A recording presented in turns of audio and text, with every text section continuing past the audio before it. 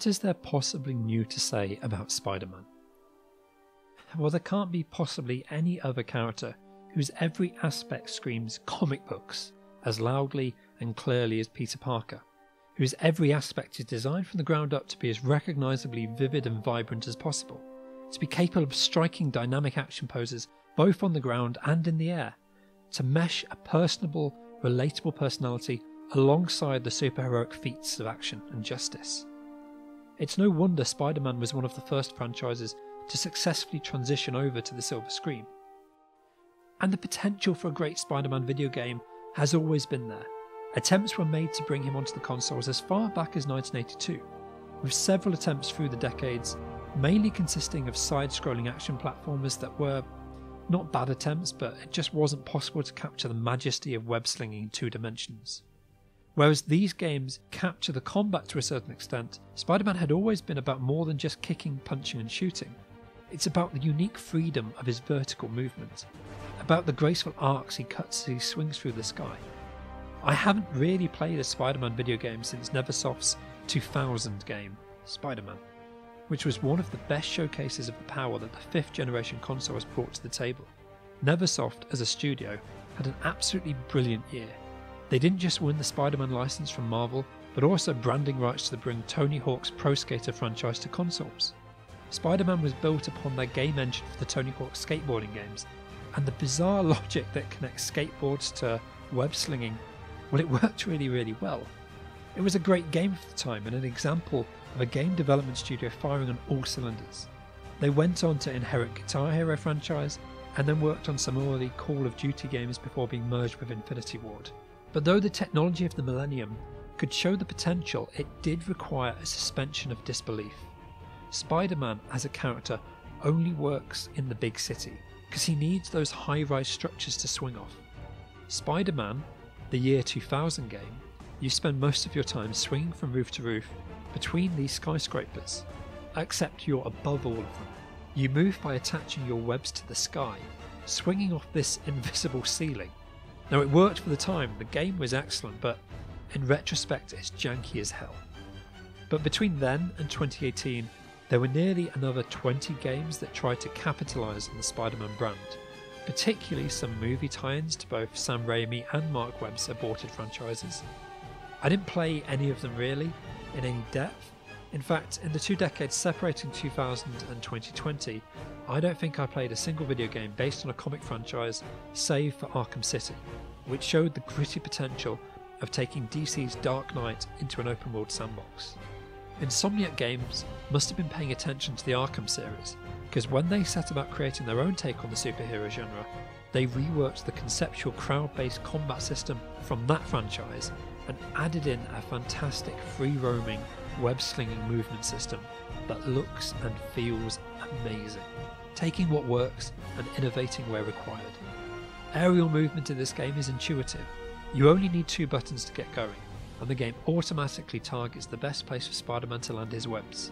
But there are so many advanced techniques that you can employ to ensure you never have to break your momentum. Players can learn to wall run, slingshot, leap and glide without ever breaking their stride, as they swing from one end of Manhattan to the next. The game pushes the PlayStation 4 in all of the areas that matter, resulting in a smooth game that's beautiful to both play and watch in action. And the story is great. I mean, it's not going to win any awards. Well, except for the fact it did, for Best Dialogue in Game Audio Networks Guild, Performance in Drama, supporting for Laura Bailey as Mary Jane Watson from the National Academy of Video Game Trade Reviewers, and Best Performance in Spanish for Mario Garcia from Titanium Awards for the translation. But I was impressed at how Insomniac did an original take on this well-established franchise. There have been many versions of Spider-Man. In fact, in just a decade, he was played by 3 different actors in 3 different unconnected Hollywood multi-million blockbuster franchises that have nothing to do with each other. Plus the decades of rebooted comics and cartoon franchises that this is all based on. Creating a new version that has something new to say, in this case by focusing on the previously undersold villain Mr. Negative and recasting Dr. Octavius as a tragic father figure to Peter, while still keeping everything else close enough to the things that the mainstream audience will know and love. Well, it must be an incredibly daunting task, but Insomniac pulled it off with aplomb. A complete version of the Sinister Six are present, although really this game is about the core two villains, with the others having fascinating but ultimately disposable bit parts. The Rhino makes an impressive figure as he stomps around the shipping yard, but ultimately the minor boss battles they offer are short, forgettable experiences. But really, Mr. Negative is the standout discovery of this game. When the game was released, I don't think that the tragic tale of Martin Lee is one that most audiences would be overly familiar with.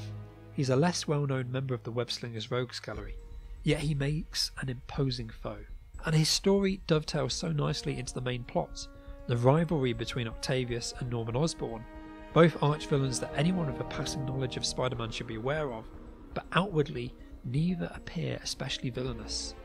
The story is told in 3 acts, an opening which chronicles the aftermath of Spider-Man's greatest triumph, the downfall of Wilson Fisk, the kingpin of crime. The second act follows a sudden status change when Mr. Negative makes his presence known with a horrific act of terrorism, and the stakes suddenly change as his gang surges into the city to occupy the void left by Fisk's departure. However, there is the sense that there is more to this than just gang rivalry, a sense that Martin's grudge against Harry Osborn is personal. The second act ends with him being captured as he attempts to release a bioweapon on the city. In a lesser game, this would have been the end.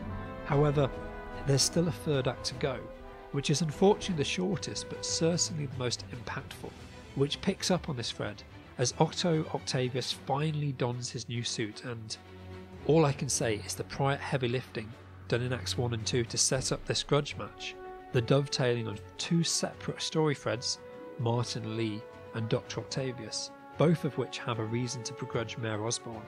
It's beautifully handled. Although this is Peter's game, you do briefly take control of Mary Jane and Miles Moralis for short interludes, providing another perspective on the story. These are interesting. Honestly, there is a good idea here, but I generally found that the shorter the sections were, the more tolerable they were to play. Being forced into a stealth session with instant failure on being discovered was just one step too far away from the core experience.